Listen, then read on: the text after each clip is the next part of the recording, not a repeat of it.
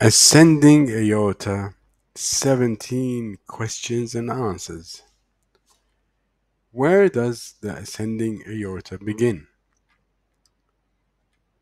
The ascending aorta begins at the base of the left ventricle of the heart.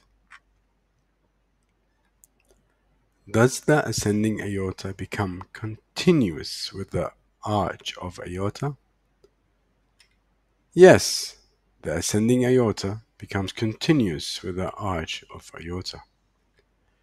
Is the ascending aorta enclosed within the fibrous pericardium? Yes, the ascending aorta lies within the fibrous pericardium.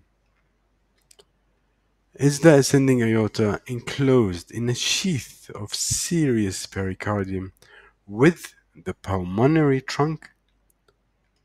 Yes, the ascending aorta is enclosed in a sheath of serous pericardium with the pulmonary trunk.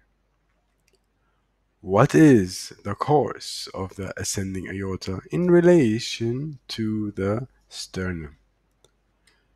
The ascending aorta runs upward and forward to come to lie behind the right half of the sternum.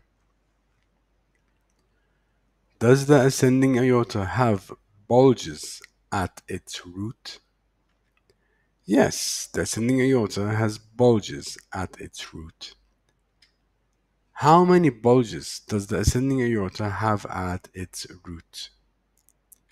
The ascending aorta has 3 bulges at its root. The ascending aorta has 3 bulges at its root.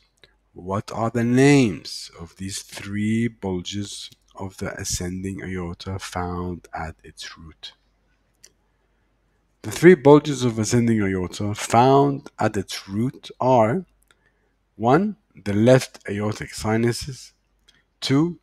Right aortic sinus, and 3.